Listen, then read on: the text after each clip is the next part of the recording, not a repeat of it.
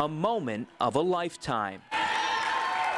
When she said my name, I kind of just my face went completely white and I was like, oh my God, she said my name. She wants me to go in the game.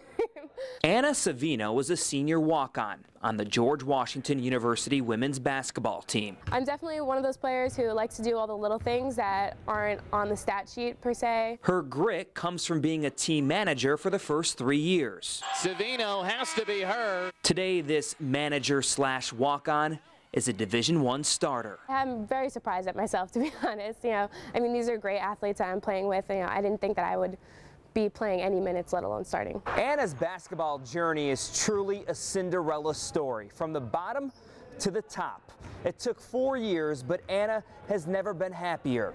She's living her dream now and is a key part to this year's team. To me, I don't really care what year you are, how much scholarship you have. I'm going to play people that deserve to be on the floor, so she earned it. Anna's not going anywhere. She's a player that leaves everything on the floor. My journey wasn't glamorous. It wasn't the ideal way to become a Division I starter, but I think it really just sends a message that if you work hard, anything's possible. Nothing can beat the power of belief. I'm Scott Abraham with our Rising Star.